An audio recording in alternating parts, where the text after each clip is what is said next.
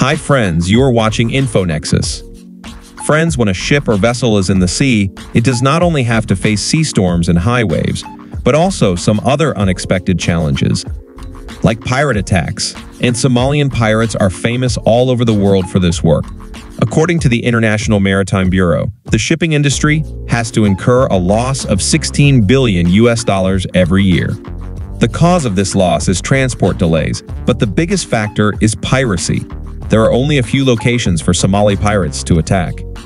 One is the Somalian Sea, the second is the Gaddafi Channel, and the third and most important location is the Gulf of Aden.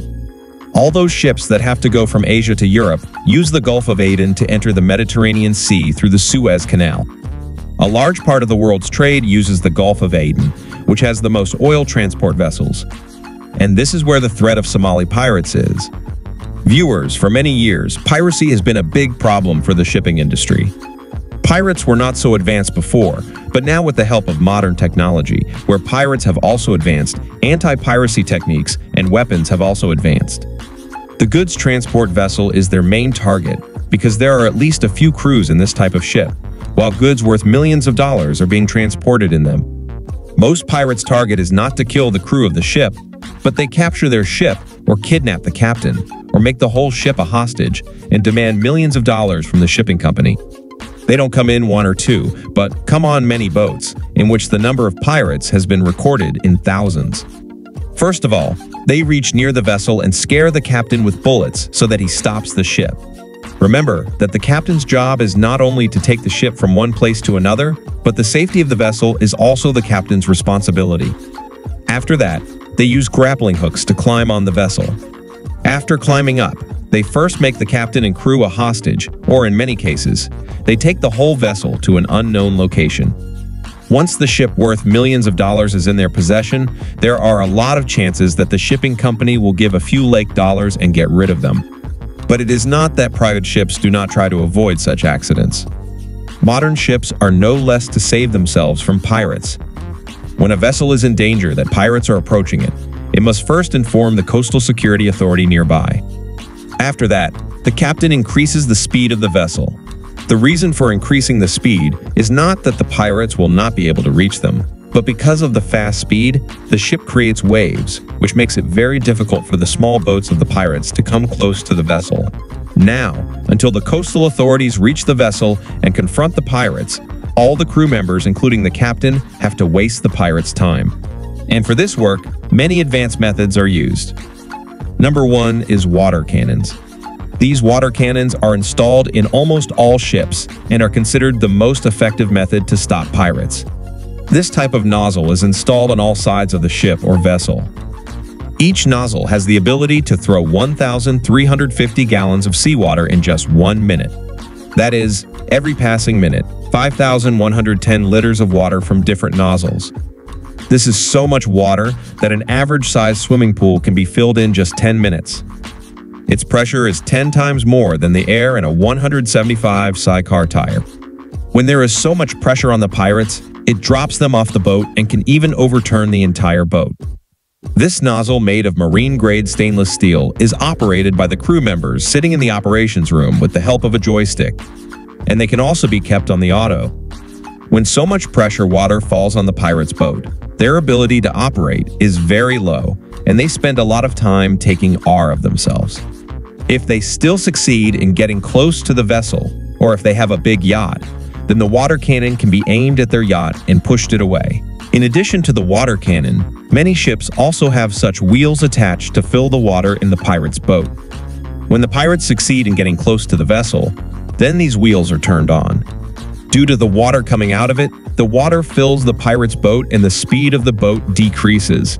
In such a situation, the pirates sitting inside have to get away from the vessel. 3. These are hard steel frames that come out on both sides of the ship, which have steel wires attached to them. As soon as the pirates come close to the vessel, the steel wires are left in the water. Pirates mostly use speedboats that have a propeller attached to them. These steel wires get stuck in the propeller, which causes the boat's engine to get stuck. Pirates start removing the boat's engine from the steel wire, and ultimately their precious time is wasted. 4.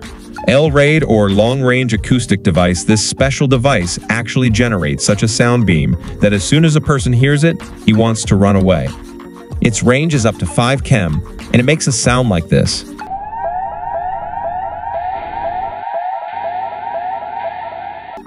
The sound is so loud that a person cannot tolerate it.